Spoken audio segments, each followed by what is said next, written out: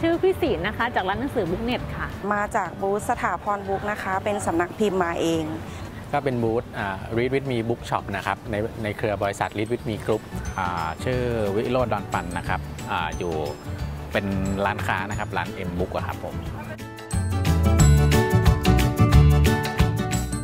หนังสือของพี่ก็จะเป็นหนังสือทางด้านวิทยาศาสตร์การแพทย์นะคะมีพวกแกลนพวกมัวพวกเนเตอร์ที่มาก็คือจะเป็นหนังสือดีละครดังแล้วก็จะเป็นวรรณกรรมเยาวชนทั่วไปค่ะก็เป็นหนังสือเด็กนะหนังสือสำหรับเด็กมือสองนำเข้าจากต่างประเทศนะครับก็จะมีตั้งแต่เด็กเล็กจนขยับมาจนถึงวรรณกรรมเยาวชนนะครับแล้วก็หนังสือความรู้สำหรับเด็กโตแล้วก็ผู้ใหญ่ด้วยส่วนใหญ่จะเป็นวรรณกรรมแปลญี่ปุ่นนะครับเป็นหลักๆแล้วก็มีแนวท่องเที่ยวครับแล้วก็เป็นนิยายของคนไทยเขียนนะครับของลำแพงอะไรอย่างเงี้ยคือเราเป็นตัวแทนจำหน่ายเขาเป็นหลักเลยครับลูกค้าจะเป็นนักศึกษาหมอเอ็กเทิร์นพวกปริญญาเอกทั้งหลายแหล่อะไรพวกนี้ค่ะกลุ่มนักศึกษาแล้วก็บุคลากรที่ติดตามหนังสือของสถาพรบุ๊ก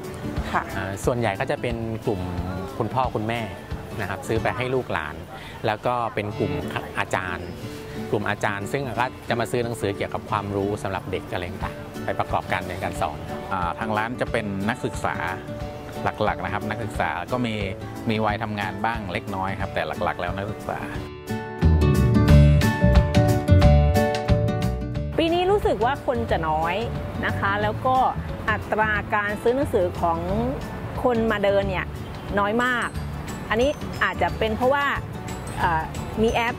อันนี้ก็คือพี่ฟังจากกระแสของทั่วไปนะทั้งนักศึกษาหลายที่เพราะว่าพี่ดูแลหลายที่มีแอปเนเตอร์แกลนอะไรก็จะไม่ค่อยได้ใช้แล้วหนังสือของพี่ก็คือไม่สั่งเข้ามาใหม่ขายของเก่าและอะไรปัจจุบันนี้แต่เราจะมาขายในส่วนที่เป็น e-tech แทนนะคะหนึ่งก็คือคนน้อย2ก็คือกำลังซื้อของคนอาจจะไม่ได้มาก3ก็คือคนโหลดแอปอะไรมาเยอะแยะแล้วก็ปีนี้คนน้อยอาจจะขั้นด้วยจัด3วันอย่างเช่นกิจกรรมวันนี้ก็ไม่มีอะไรประมาณนี้ค่ะก็อาจจะต้องปรับปรุงนิดนึง ปีนี้ค่อนข้างจะเงียบเหงาค่ะเพราะว่าบรรยากาศไม่คึกคืนเหมือนปีที่แล้วค่ะก็จะมีแค่ช่วงเที่ยงถึงบ่ายก็จะมีอีกทีนึงก็จะเป็นตอนเย็นไปเลยอะไรเงี้ยค่ะก็อยากให้ทางมหาลัยอย่างเงี้ยค่ะก็คือขอความร่วมมือจากนักศึกษาให้มาแบบเดินงานให้บรรยากาศมันคึกคืนอะไรอย่างเงี้ยค่ะก็คือไม่อยากให้การอ่านของคนไทยหายไปอย่างเงี้ยค่ะปีนี้ก็คักเหมือนทุกปีนะครับก็คือคักเหมือนทุกปีอาจจะมีเบาบางตอนช่วงเช้านิดหน่อยแต่ว่าโดยรวมแล้วคือคักตลอดทั้งวันครับข้อเสนอแนะแหละครับจริงๆก็ค่อนข้างจะสมบูรณ์นะครับก็คือทั้งการจัดการทั้งการเทคแคร์จากเจ้าหน้าที่ก็ค่อนข้างจะสมบูรณ์ก็โดยภาพรวมแล้วก็ค่อนข้างเป็นไปได้ด้วยดีมากอยู่แล้วนะครับอาจจะมีเรื่องที่จอดรถนิดนึงเพราะว่าปกติก็ที่มาเนี่ยก็จะไม่มีที่จอดรถเนาะก็จะอาศัยว่าอยู่แถวนี้อยู่แล้วก็เลยเดินมานะครับแต่ถ้ามีที่จอดรถให้ก็จะโอเควันครับ